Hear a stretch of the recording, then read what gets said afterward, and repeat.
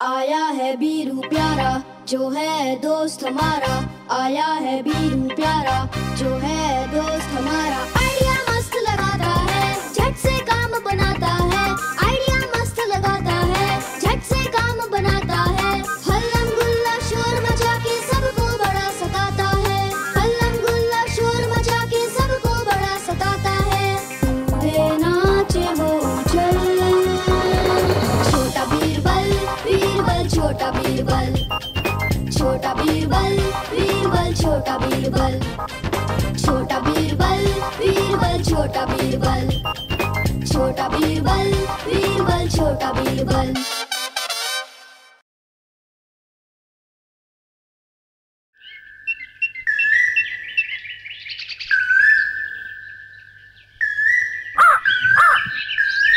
अरे भाई शिवदत्त, काली माता की पूजा तो नजदीक आ रही है, ज्यादा वक्त नहीं है, कुछ ही दिन बाकी बचे हैं।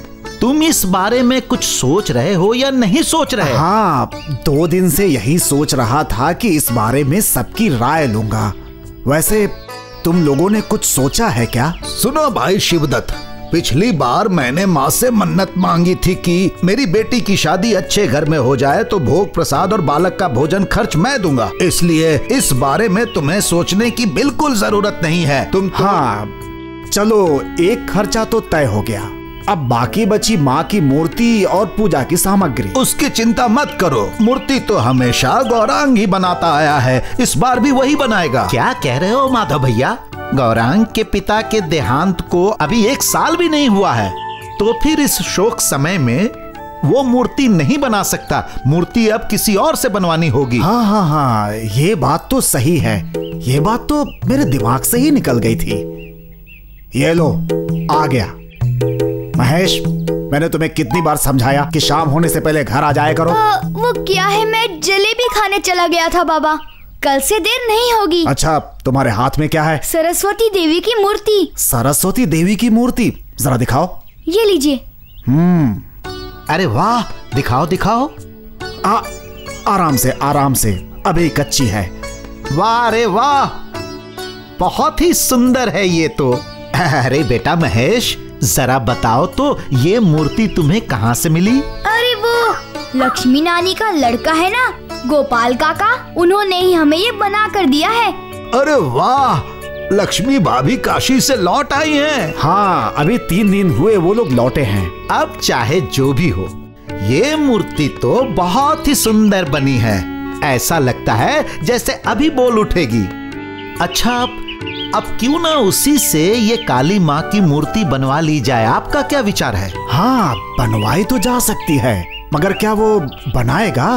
अभी अभी तो लौटा है। ठीक कह रहे हो तुम, हम लोग चलकर गोपाल से ही पूछकर देख लेते हैं, मुझे तो लगता है कि वो हमें निराश नहीं करेगा। ठीक है, चल के देखते हैं। हाँ, सब समझ रहा हूं मैं, पर माँ काली की मूर्ति बनाना नहीं, ये बहुत कठिन काम है। अगर कोई कमी रह जाए तो देवी मुझे श्राप दे देंगी और इस गांव में भी देवी माँ का अभिशाप छा जाएगा। नहीं, इतना बड़ा अन्याय ये मुझसे नहीं होगा। तुम चिंता मत करो भाई, हमारी माँ तो अंतर्यामी है, उन्हें हर पल की खबर है, वो सब जानती हैं। तुम तो बस माँ की मूर्ति बनाने का काम शुरू कर दो। ठीक है, अब आप लोग इतना कह रहे हैं तो मैं मूर्ति बनाना शुरू करता हूँ।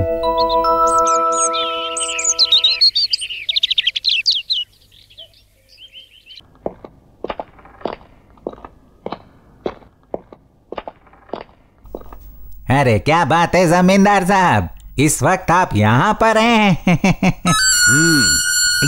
ये लोग कौन है? ये लोग तो देखकर कोई ऊंचे घराने के ही लग रहे हैं। ये सब मेरे पूर्वज हैं। ये हैं देवदत्त, जिन्होंने हमारे वंश की नींव रखी और पहली बार जमींदार बने थे। और ये सज्जन? ये है इनके पुत्र चंद्रदत्त, और ये हैं, इन्हें तो सभी जानते हैं, ये हैं श्री हरिदत्त, आपके पूज्य पिताजी। लेकिन बात क्या है जमींदार साहब, आप अचानक अपने पूर्वजों के तस्वीरों के सामने खड़े हैं? कल रात क्या आपने कोई सपना वपना देख लिया? नहीं, ऐसी कोई बात नहीं है। मैं कुछ और सोच रहा था। क्या बात सोच रहे हैं जमींदार साहब? हमारे इन पूर्वजों के चित्र बड़े बड़े नामी कलाकारों ने अपने हाथों से बनाए। ओ हाँ हाँ हाँ, अब मैं सब समझ गया। आप भी अपना चित्र किसी महान कलाकार के हाथों बनवाना चाहते हैं, क्यों? सही कहा ना मैंने? ठीक समझा तुमने। पर ऐसा कलाकार मुझे मिलेगा कहाँ पर जो मुझे एक सुंदर चित्र बना कर दे, और वो भी कम पैसों में। कुछ फिक्र करने की जरूरत नहीं है जमींदार साहब। मेरी नजर में एक बहुत ही बेहतरीन चित्रकार है, वो भी शांत स्वभाव का। मैं उसे बड़े आराम से पट्टी पढ़ाकर यहाँ ले आऊंगा। कौन है वो? गांव के लक्ष्मी भाभी का छोटा बेटा गोपाल 2-3 दिन पहले ही काशी धाम से लौटा है। अभी वो काली माता की मूर्ति बना रहा है। बहुत ही प्रतिभावान लड़का है। काशी में रहते हुए वो एक नामी कलाकार के पास चित्र बनाना, मूर्ति बनाना, ये सारी चीजें वो सीख कर आया है। आपके लिए बहुत ही उचित व्यक्ति है। ठीक है, जल्दी से उस लड़के को यहाँ बुलाओ। ठीक है हुजूर, शाम को मैं उसे अपने साथ लेकर यहाँ आ जाऊंगा।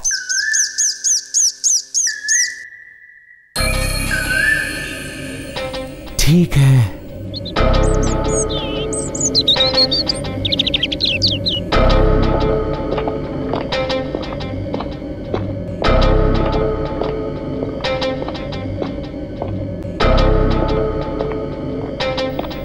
आओ भाई आओ, आ जाओ। अरे तारा, तुम आ गए? आ जाओ आ जाओ। तो ये है चित्रकार गोपाल। जी हाँ जमींदार साहब। वाह वाह, बहुत अच्छे। तो सुनो गोपाल, मेरी इच्छा है कि तुम मेरा एक सुंदर सा चित्र तैयार करो। आपको कैसी चित्र बनवानी है जमींदार साहब? वही कि मैं अपने सिंहासन पर बैठकर प्रजा की शिकायतें सुन रहा हूं। ठीक है जमींदार साहब, बन जाएगी। पर उसके लिए आपको 2-4 दिन सज धज कर रोज कुछ वक्त चुपचाप मेरे सामने बैठना पड़ेगा। इसके लिए आपको 50 सोने के सिक्के लगेंगे। कीमत के बारे में सोचने की जरूरत नहीं है। अगर मुझे तुम्हारा बनाया हुआ चित्र अच्छा लगा तो 50 क्या, मैं तुम्हें 100 सोने के सिक्के दूंगा। तुम चित्र बनाना कब से शुरू कर रहे हो? जी परसों सुबह से। ठीक है, मुझे मंजूर है। अब तुम जाओ यहाँ से। जैसी आपकी आज्ञा जमींदार साहब। प्रणाम।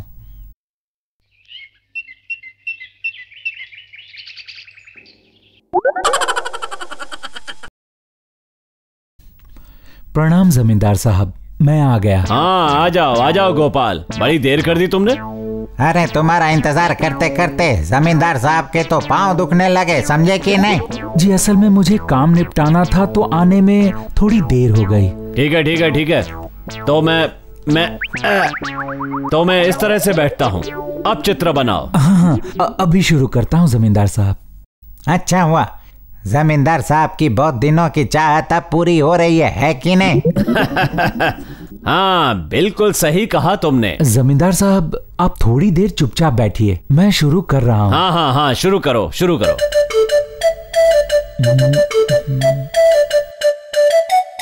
प्रणाम जमींदार साहब। बोलो क्या खबर है? जी वो खजांची साहब आए हैं, आपसे मिलना चाहते हैं। देखो इस समय मैं किसी से मिलने को तैयार नहीं हूँ, इसलिए उससे कहो कि वो बाद में आ जाए। जैसा आपका हुक्म जमींदार साहब। क्या बात है जमींदार साहब, आपको देखकर तो लग रहा है कि आपकी तबीयत ठीक नहीं है, क्यों? सही बोला ना? हाँ ये तुमने बिल्कुल सही कहा। एक जगह पर बैठे बैठे तो मेरे पांव ही दुखने लगे हैं। ए गोपाल, और कितनी देर तक मुझे इस तरह बैठना पड़ेगा? बस कुछ देर और लगेगा, बस होने को आया। अच्छा ठीक है, जल्दी करो। एक ही तरह से बैठे बैठे मैं पूरी तरह से थक गया हूँ। बस हाँ, तो जमींदार साहब आज के लिए बस इतना ही। कल मैं फिर आऊंगा और आपकी परछाई बनाऊंगा। कल फिर से जमींदार साहब को ऐसे ही तकलीफ उठाना पड़ेगा क्या? बोलो। वो तो करना ही पड़ेगा। आज का काम खत्म हुआ तो मैं चलूं जमींदार साहब? कल मैं फिर आऊंगा। प्रणाम।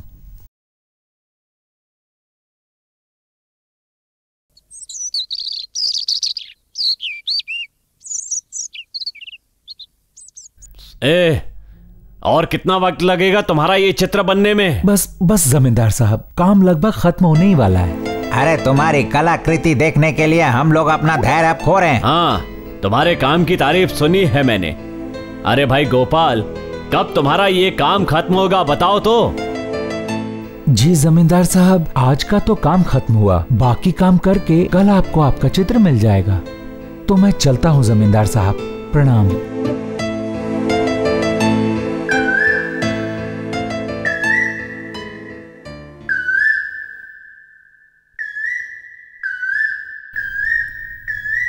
प्रणाम जमींदार साहब। ये देखो हमारा गोपाल आ गया है। खोलो खोलो दिखाओ, कैसी तस्वीर बनाई है तुमने? अरे सचमुच इनकी तस्वीर देखने के लिए ना मेरा दिल तो कब से मचल रहा है। हाँ दिखाओ। ये देखिए, बिल्कुल हूबहू। अरे बाप रे। अरे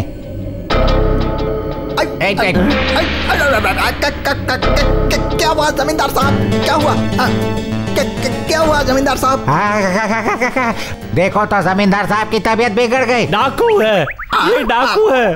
ये आप क्या कह रहे हैं जमींदार साहब? ये बिल्कुल सही कह रहे हैं। क्या ये हमारे जमींदार साहब हैं या किसी डकैत गिरोह के सरदार हैं? क्या भयंकर आदमी है, बोलो तो। नालायक, हमारे जमींदार साहब इतने सुंदर गोरे चिट्टे शरीर वाले हैं और तुमने इन्हें कौवे की तरह काला बना दिया है। देखिए, ठीक से देखिए, इस चित्र में जमींदार साहब का रंग तो बिल्कुल गोरा है। इसे जाने के लिए कहो, इसे तुरंत यहाँ से जाने के लिए कहो। अरे सुनाई नहीं देता क्या? जाओ जाओ यहाँ से जाओ। कल सुबह तुम यहाँ आ जाना, साथ में तस्वीर बनाने का सामान भी ले आना। जैसा आप कहें, मैं चलता हूँ। आए रुको, ये चित्र देकर जाओ, चित्र देकर जाओ। जाओ जाओ जाओ यहाँ से, जाओ यहाँ से, बोला ना, जाओ।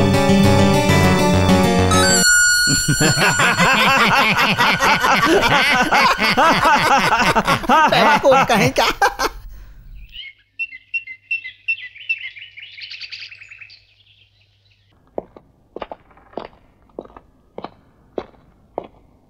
प्रणाम जमींदार साहब। सुनो गोपाल, तुमने जो मेरी तस्वीर बनाई है ना, वो मुझे बिल्कुल पसंद नहीं आई।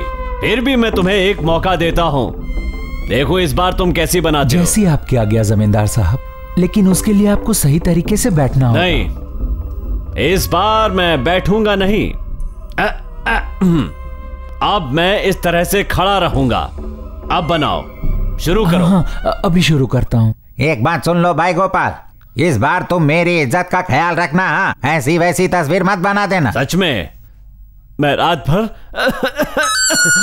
सो नहीं पाया। सपने में मुझे डकैत दिखते रहे और उन्हें देख करके बार बार मेरी नींद टूट जाती थी और उसके बाद मैं बिस्तर से उठकर खड़ा हो जाता था। हाँ, मैं भी तस्वीर को देखते ही डकैत डकैत करके चिल्लाता जा रहा था और तस्वीर देखकर आप भी बीमार पड़ गए थे। सही कहा कि नहीं? गोपाल, तुमने पिछली बार क्या काशी के किसी डकैत की तस्वीर बनाई थी? नहीं, यकीन कीजिए जमींदार साहब, वो आपकी ही तस्वीर है, परछाई है आपकी। बहस मत करो, मुझे गुस्सा आ रहा है। अगर तुमसे भूल हुई है तो उसे मान लो। अपनी गलती स्वीकार नहीं करोगे तो कभी बड़े कलाकार नहीं बन पाओगे। जी जमींदार साहब, आज का काम लगभग हो गया है, बाकी का मैं रात को खत्म कर लूंगा और कल सुबह आपको दिखा दूंगा। हाँ ठीक है, तो वही करो, लेकिन ध्यान रखना पिछली तस्वीर की तरह मेरी टेढ़ी मूछें, तेल से सना हुआ शरीर, ये सब करके मुझे डकैत मत बना देना, समझे? ठीक है जमींदार साहब।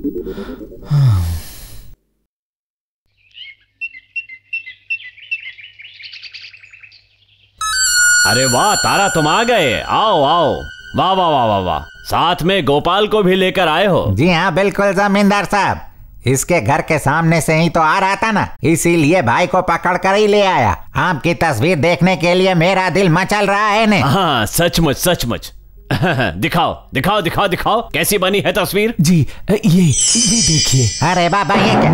ये तो आपके महल के सामने खड़ा चौकीदार लग रहा है। अरे बाबा, काला रंग, दुबला चेहरा। अच्छा। अरे ये कैसी आड़ी टेढ़ी तस्वीर बना दी है गोपाल? आड़ी टेढ़ी तस्वीर? कहाँ जमींदार साहब, ये आपका नाक है, आपकी आंखें हैं और आपके शरीर का रंग, सब कुछ तो बिल्कुल वैसा ही है। तुमने मुझे क्या बेवकूफ समझ रखा है गोपाल, या कोई बच्चा समझ रखा है? हाँ, कि तुम कुछ भी समझाओगे और मैं उसे मान लूंगा? सुनो गोपाल, तुमने मेरा कीमती वक्त बर्बाद किया है। इस अपराध के लिए मैं तुम्हें कारागार में बंद करने की सजा देता हूँ। नहीं, ऐसा मत कीजिए, दया कीजिए, मेरे साथ ऐसा मत कीजिए जमींदार साहब।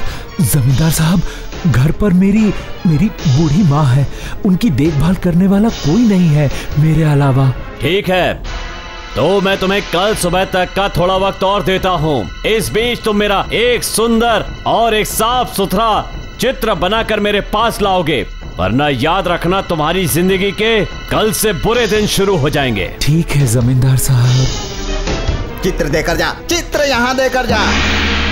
अरे देखते ही देखते माँ काली की पूजा का मुहूर्त आ गया है ना। हाँ सही कहा तूने। सुना है गोपाल काका काली माँ की मूर्ति बना रहे हैं। ए महेश, क्या हम देखने जाएं? चल देख कर आते हैं। चलो सभी मेरे साथ।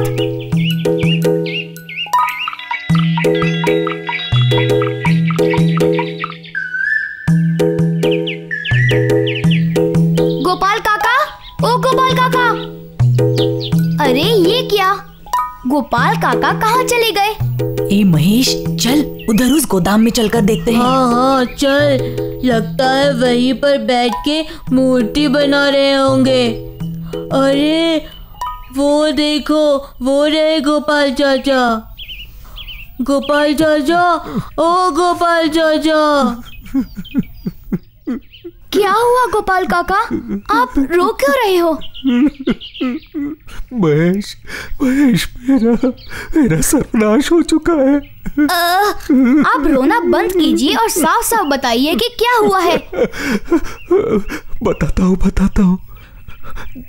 2-4 दिन पहले वो जमींदार का आदमी तारा आकर मुझे जबरदस्ती जमींदार के घर ले गया, और जाने के बाद जमींदार साहब ने मुझसे कहा कि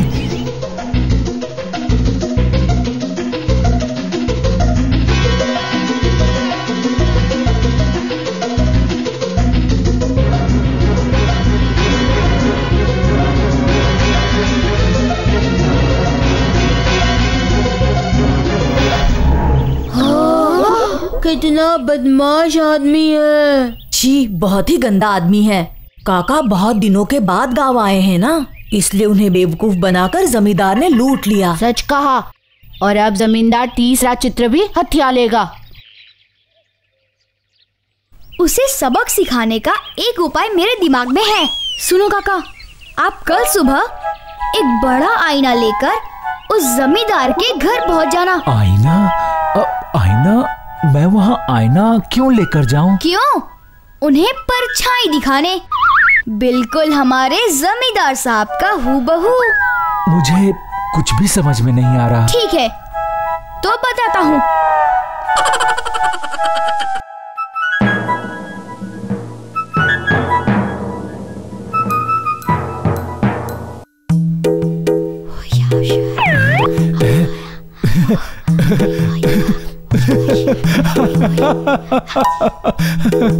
आप समझ गए ना काका? समझ गया। कल सुबह मैं जरूर जमींदार के घर जाऊंगा। हाँ, जरूर जाइए।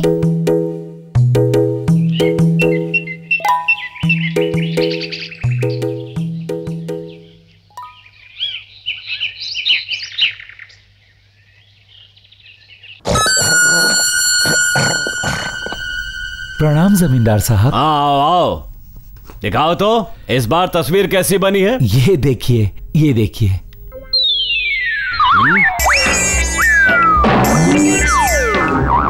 क्या? ये देखिए। ये तो आईना है। हाँ वो तो है, इसमें आप खुद की परछाई देख रहे हैं ना जमींदार साहब? हाँ देख तो रहा हूँ, पर लेकिन आप मुझे ये बताइए कि आपको कोई खोट नजर आ रही है? वो नहीं, मतलब कुछ भी।